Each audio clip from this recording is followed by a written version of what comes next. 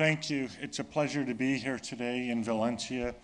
Thank you for the invitation, and thank all of you for taking time out of your busy schedules to attend my talk today. And I'm challenged by the talk that just preceded. This talk isn't anything like that talk. I want to talk about the MOOC of one. What I mean by that is I want to talk about the development of the MOOC, or the Massive Open Online Course. I'm one of the people who designed the concept originally in 2008. I want to explain myself so that you know what we did and why we did it. And I want to lead into a discussion of what will follow, what the next generation technology will be to follow after the MOOC. But I want to do a bit more than that. I want to begin this conference challenging you to rethink some of your perceptions about what it is to teach, what it is that an education is supposed to provide. We have this picture in our mind that an education is to shape or transform or in some way make somebody something, whether that somebody be a doctor, whether that somebody be a responsible member of society, whether that somebody be employed or an entrepreneur. And I want to begin by asking the question, what does it mean to be one person? What does it mean to be, say, Valencian? What does it mean to be a doctor? We have this intuitive idea that we think we understand. When we begin to educate someone, we're going to make somebody a doctor. But what does that mean? I'm not sure we even know. And a major part of the reason we developed the MOOC is to challenge our thinking around some of these ideas. In the traditional course, and that includes the traditional online course, as well as the traditional offline course, in traditional education, and Pap talked about it as well, we have this idea that there is the authority at the center who will throw content at you. Lots of content, piles of books, piles of video, and hope some of it sticks.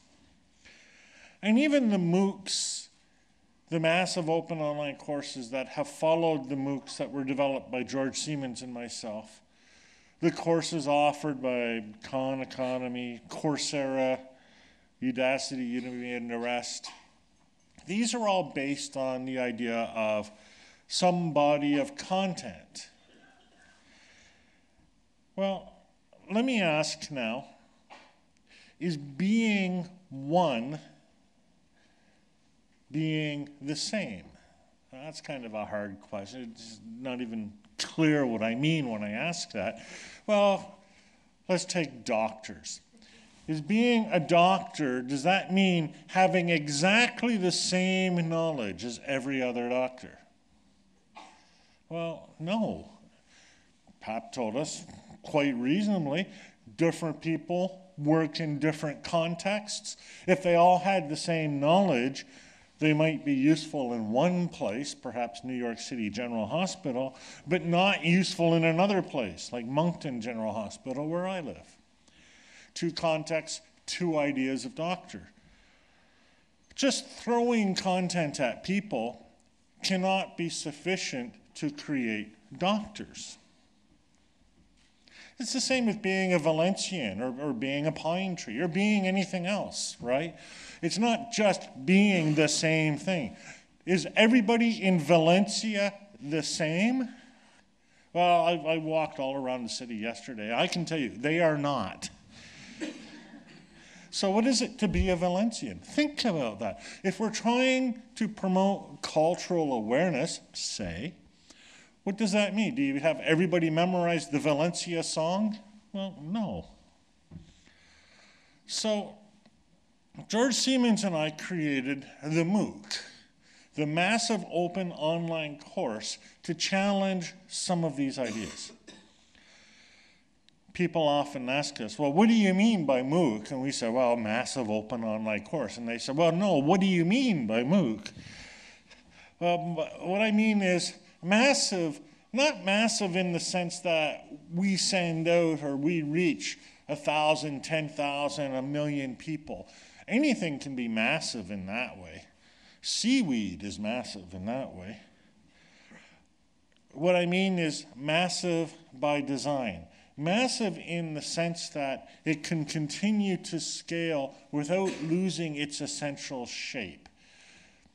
In a typical course, the more you scale, the more you begin to depend on the central professor, and the more elevated the central professor gets, and at some point you have this icon figure at the front of the room talking to all of the masses.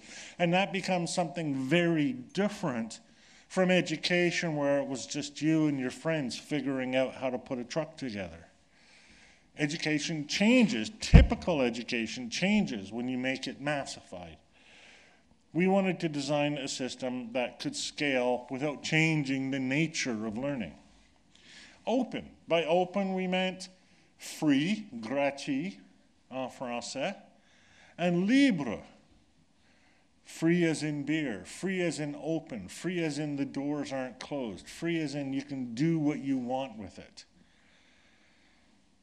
By online, we meant online. And the reason why we meant online is because we understood that if we required somebody to actually physically attend our classroom, that people in Africa and people in India and people in Europe would not be able to take our course, and we wanted them to. And then courses, sort of an odd thing, but a course is something really very simple. A course is something that begins, something that ends, something that has a topic, and that's about it. You might ask, well, why courses? Why not communities, video collections, whatever? We wanted to have something small that you can involve yourself in without committing yourself to for the rest of your life. You know, you join a community, you're stuck with it. With a course, you have the happy knowledge that eventually this course will end and you're out of it. So this is what our massive open online course looks like. Our massive open online course has a little website in the middle, but mostly what the massive open online course is about is the set of interactions between the participants. And what we've done very deliberately in our open online courses is to create this kind of network structure so that the promotion of information, the distribution of content is a very, very minimal part of what the online course is. We've done a number of courses in this model. We began with a course called Connectivism and Connective Knowledge, 2008, and that's popularly called the first MOOC. It became massive only by accident. We set it up. We expected about 22 students. We got about 2,200 students. We were very surprised by this, particularly since the topic isn't exactly widely popular. I mean, connectivism and connective knowledge, who signs up for that? Yeah. Artificial intelligence, yeah, I can get it, but we did more courses. We did one called Personal Learning Environments, Networks, and Knowledge, Plank. George named that course. I had nothing to do with it. We had a 30-week marathon course called Change, in which we learned that 30 weeks is too long to have a massive open online course. We had one on the future of higher education. We did that one with the Chronicle of Education, EDUCAUSE, and the Gates Foundation. That was a very short course. It was over before it even started. Right now, we've just, in the past week, launched a course in French. It's a French language course called REL, Ressources Éducatives Libres. open educational resources, 2014, and we have about 1,000 people attending this course. So we've got some experience behind us. We're beginning to figure out what it is that makes a MOOC work, what it is that makes a MOOC not work, and we've applied these lessons to open online learning generally. One of the things I've learned to expect in the first week of every single course that we offer are complaints. Oh, so many complaints the first week. Reading this course is like reading a dictionary, they say. Or there's always someone, I can't find anything. Where's the nice, easy navigation? Or there's always someone, I don't know what to do. Tell me what to do. I don't know what to do. Tell me what to do.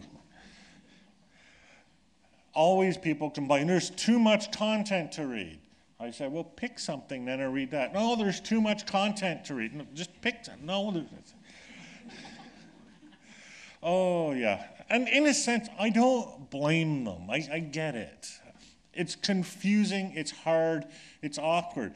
Oh, it would be so nice if we just gave you a series of videos and told you, follow this path. Do this thing. This is the process, right? That's what we all want. Instead, we give them this. Look at that mess. That's the course that we designed out of the box.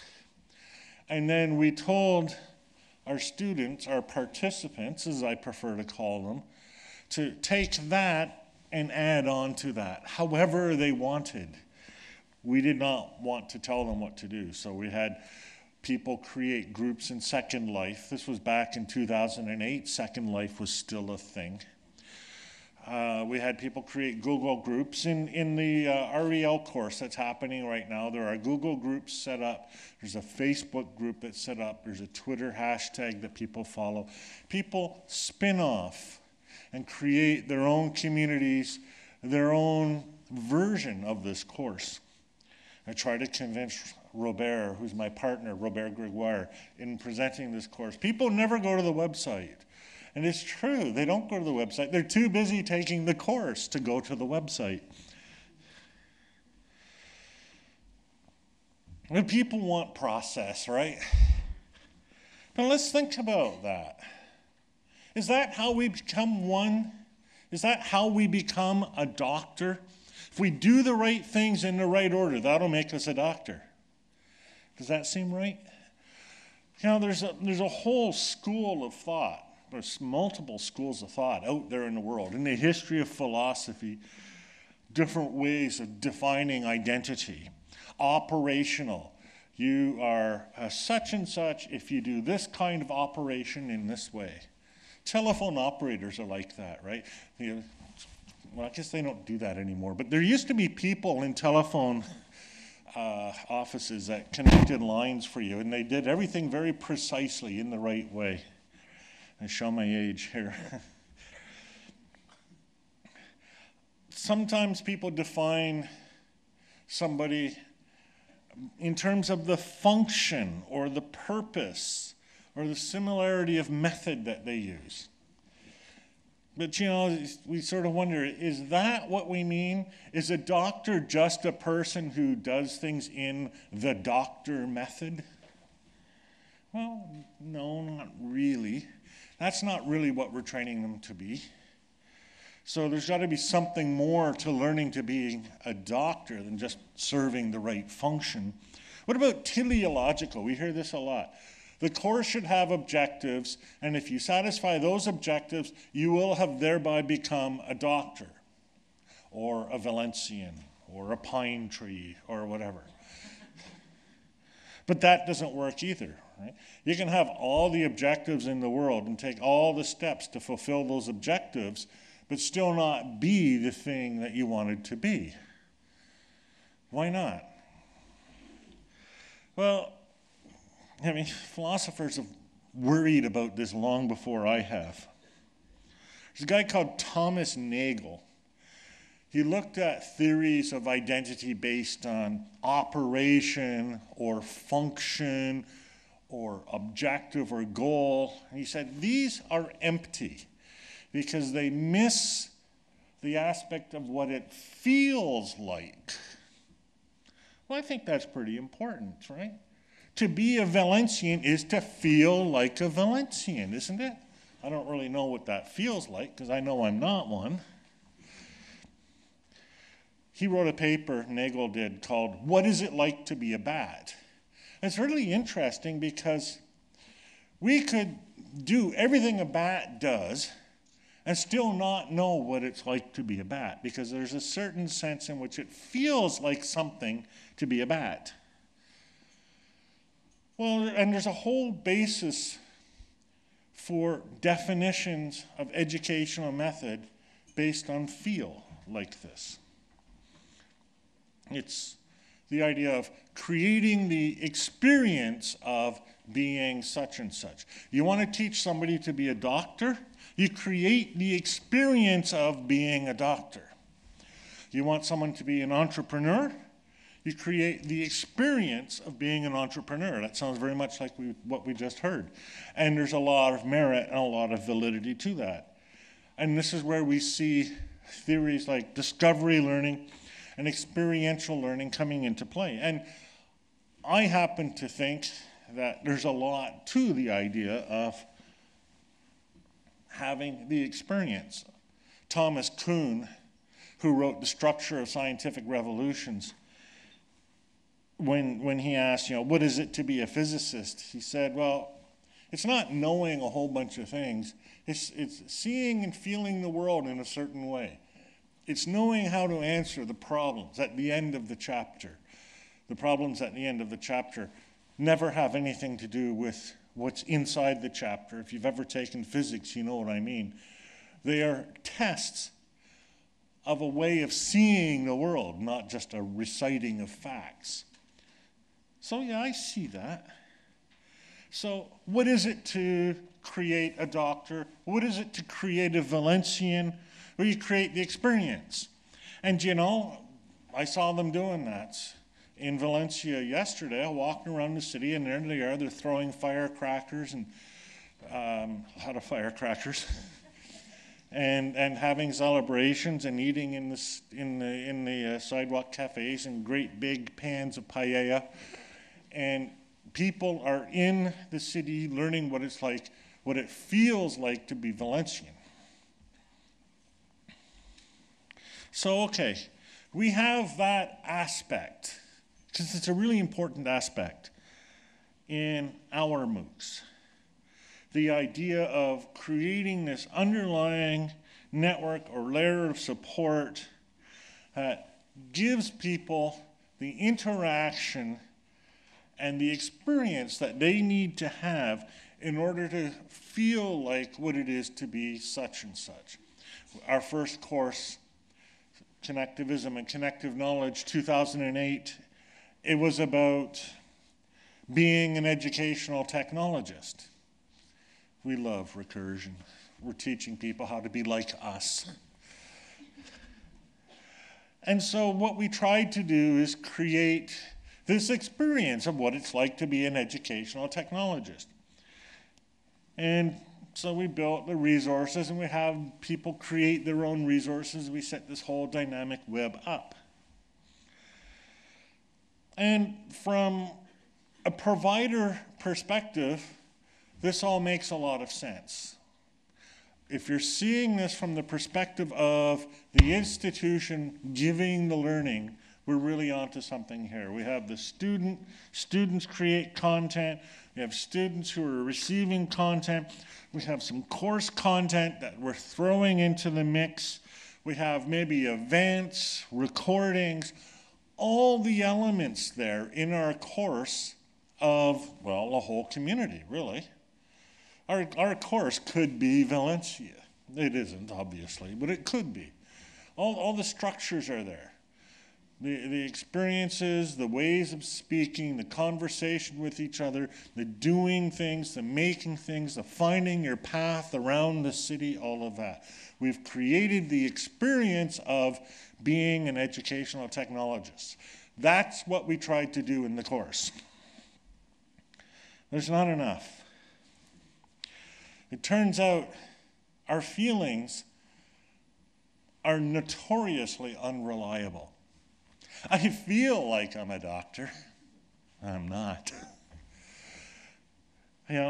Think about personal identity. What makes you, you? Well, most people say, well, I feel like, I have my memories. I have my thoughts, my stream of consciousness. And of course, the first question that comes up is, well, what happens to you when you're sleeping then? Where do you go? The feeling of something disappears. Our memories go away. What happens to them when we're not having them? Do they no longer exist? Just simply our sensation of the experience is not enough. So we need to build more into it. Now, I'm glossing over a lot here, but there have been, over the 20th century, two major approaches to this question, which I'll call the big answer and the small answer. And yes, I made those terms up at about 2 a.m. last night, and I'm very sorry. Now you know what I do the day before a talk. The big answer is this. We have the experience. So think of it as a movie screen or a computer screen, right? It's in my head. We have the experience.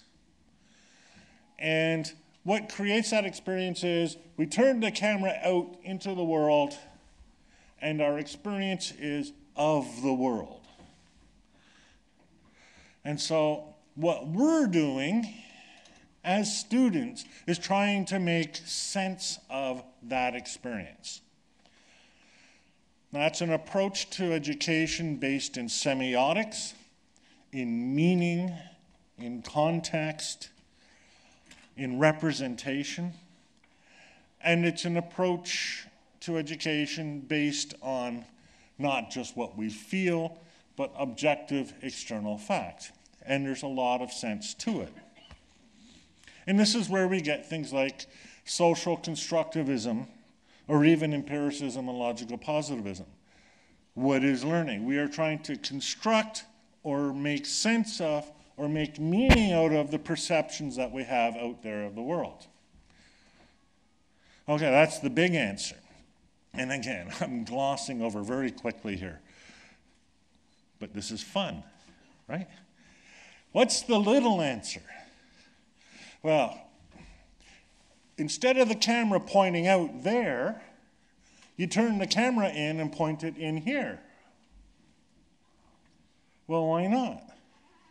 Here's our experiences. Whether we're pointed out there or pointed in here, we're going to see the same thing. So the little answer is we're trying to make sense of our own awareness, our own cognition, our own understanding. The little answer is based on a primacy of reason. It's based on critical or digital or whatever literacies. It's based on the idea that we can look at whatever our mental contents are and make sense of them. And so education is a process of making sense of these things. Sounds great. Social constructivism, neuroconstructivism, it's a very popular approach to learning, so much better than dumping content on people, so much better than trying to make people just do the right functions, so much better than just experience, because now our experience has a context and a frame. And a significant part of the educational world is in agreement with this, and they have good reason to be. And frankly, this is where I think George Siemens is. I think George Siemens is smack dab in the middle of the big answer. I think that his version of connectivism is social constructivism of some sort with a network overlay. I take it a step further because here's my problem. There's no one to do the constructing.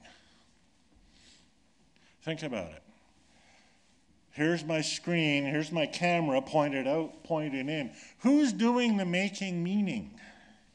There isn't some other little guy looking at all my perceptions, figuring things out. Because then he would have to have a camera too, right? To look at my perceptions. That's the problem with social constructivism. There is no constructor. There's no person other than the learner themselves to do the constructing. There's no little man. There is no camera. That picture I just gave you, the big answer and the little answer, take the camera away. There is no camera. There's no one to construct our representations for us. Okay. So now I've just destroyed every educational theory there is. What's left? I'm very sorry about that. Well, what's left is this screen, except it's not just a screen. You know, that's an idea from the 1600s, this idea that there's this tabula rasa on which you have impressions that make little, or senses that make little impressions. But actually, this is a very special kind of screen we have, which is our mind, our brain. It is, in fact, a self-organizing network. And interestingly, so is Valencia. And interestingly, so is a group of crickets. And indeed, pretty much any large number of things that can interact together are self-organizing networks. They are at once perceptual systems and reasoning systems. There is no constructor. The thing that has the feelings is also the thing that organizes the feelings. That makes sense, doesn't it? Oh, I know, I've got to tell you more of a story than that. I've got to prove it with numbers and logic. I've got to show you working examples. I get that. It's a half-hour talk. You have to give me some slack. So how do these self-organizing networks work? Well, there are some design principles that make good ones as compared to bad ones. Now, what's a good one? What's a bad one? We can talk about that. But in general, human neural networks, student educational experiences, cities, ecosystems, and anything else you want to create a network out of work better if they satisfy the following 4 criteria. Autonomy. The individuals in the network make their own decisions. Diversity. Being one isn't about being the same. Let me repeat. Being one isn't about being the same. Being a Valencian isn't about being the same. Being a pine tree isn't about being the same.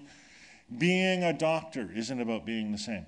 Diversity, in fact, is what makes being doctors possible. Interactivity. The knowledge created by a network is created by the interaction between its members, and as we would say, is emergent from its members, and is not simply the propagation of one person's opinion to another, to another, to another, to another. Everybody contributes together to make knowledge. There's no one person out there who's the person in charge of what it is to be a Valencian. This concept is ridiculous, right? This is why when Pap says everybody has something to contribute, everybody has something to contribute, because what it means to be a Valencian is determined by the totality of activities, thoughts, expressions, being of every single person in that city. That, you take one person away, Valencia is different. It's kind of an important realization. Your approach to learning changes when you realize that.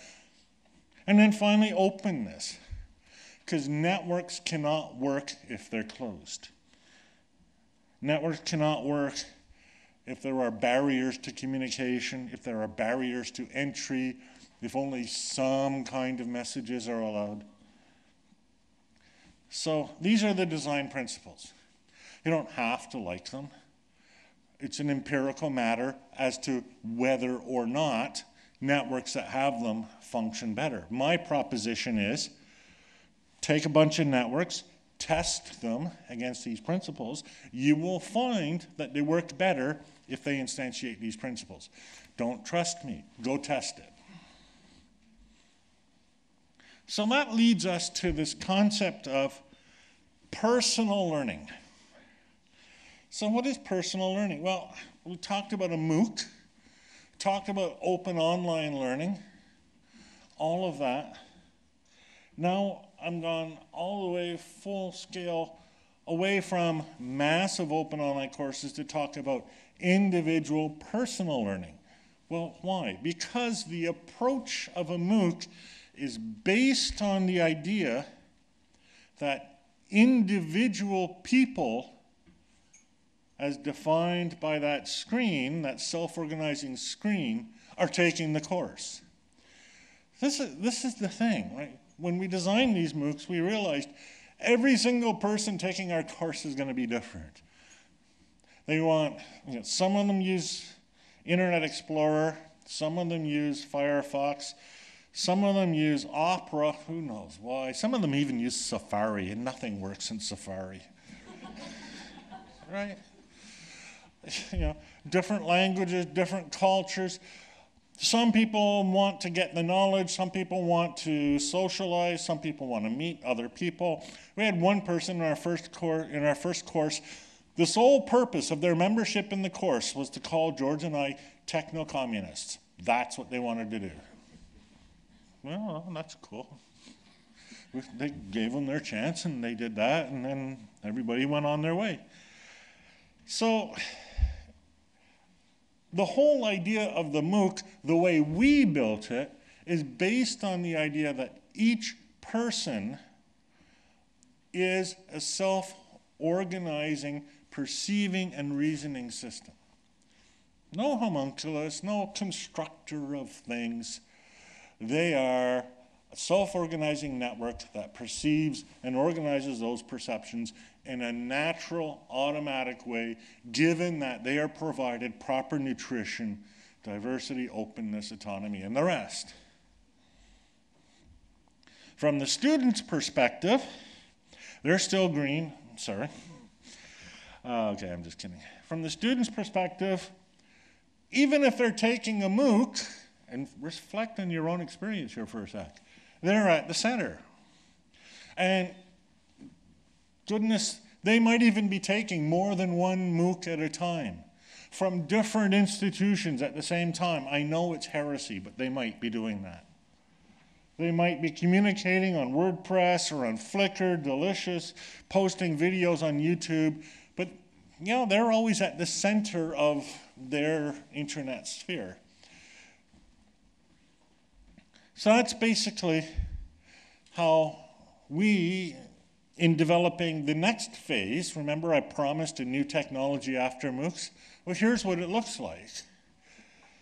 It's really MOOC Mark II, but now we're telling the story from the perspective not of the education provider, but from the perspective of the individuals who are participating in the learning. We understand that they are perceiving and reasoning self-organizing networks. They will be coming into this with that capacity, but with those needs, and therefore what we're attempting to do, we're creating something called Learning and Performance Support System. I'm really sorry about the name. To provide that measure of support. In practical, concrete terms, technological terms, and I can only gloss over this, At the center is a personal learning record where a person keeps their learning records and everything related to do with their learning. We have support for a resource repository network to access all of these resources out there in the world. A personal cloud to allow them to store their photos, videos, etc., wherever they want. A personal learning assistant. No, I don't mean an iPad. No, I don't mean an app. What I mean is a way of projecting the capacities of this system, of the personal learning environment, and of the associated learning resources, MOOCs, etc., into whatever environment they find themselves in. So maybe it's into a mobile phone, maybe it's into a computer, maybe it's into a car. I like to tell the story of the fishing rod. The fishing rod is very smart. It's connected to your LPSS, to your personal learning environment, and your fishing rod will help you learn how to fish. And it will complain if you do it improperly. Fishing rods are known for having short tempers. And for what we call an automated competence development and recognition, which is a long way for understanding, and again, we'll come back to PEP here,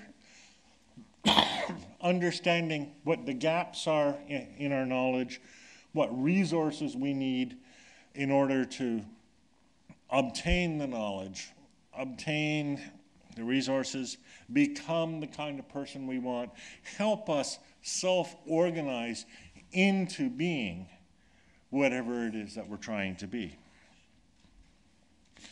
Here's a more organized description of the same project. The blue things there are the circles that I just showed you, resource repository network and the rest. We're working with different organizations and companies to provide extensions of this service. And we're working with education providers and the rest of the internet in order to connect up the learning resources that are available around the world from different MOOCs and different learning providers into each individual person's personal learning environment. So what is it to be one after all that? Well, in a sense, to be one is to know that you are one, to know that you are a doctor, to know that you're a Valencian. Well, what does that mean? Well, if you look at how these self-organizing, perceiving, reasoning networks work, basically what they are, and I'm glossing, they're pattern recognizers. Now, that's a simple two-word explanation of more complex functionality, but it'll do. So, if you're Valencian, are any of you Valencian here? How many of you are Valencian? 1, 2, 3. You recognize that building, don't you? I assume you do. This is a really bad example if you don't, right? And the point here is that there isn't some sort of set of conditions, set of sameness, functionality, all big, long definition, etc. You look at the building, you recognize. How does that happen? Because your self-organizing, perceiving, reasoning neural network is the kind of thing that recognizes things. How does one doctor know that another person is a doctor? The doctor recognizes another doctor. To be one is to know. To know that one is a doctor, a Valencian, whatever, is to recognize that they are. It's a matter of pattern recognition, a perceptual property. And finally, to be one is to be you. Everybody talks about massive open online learning. I don't care about the massiveness of open online learning. I mean, it's important. There are 7 billion people on the planet. Whatever we do has got to work for every one of them. But it's only going to work for every one of them, one person at a time. There's no other way of doing it. because there's no other way that's going to be genuine. There's no other way that's going to be effective. What makes the MOOC special is that each person taking the MOOC makes it their own. They create and shape their own learning according to their own needs and their own interests, their own values, their own objectives. And that, to me, is what learning and education is all about. So I hope you're thinking about these things, the different ways of knowing how something is won, the different ways of knowing whether you've trained someone to be a doctor, enculturated them into being a Valencian, or just persuaded them to recognize pine trees. Think about these things as you hear the presentations, and think about the views of learning and education underlying the different presentations that you'll hear over the next 3 days. These slides and way too many more presentations are all available on my website, and I thank you for your kind and patient attention.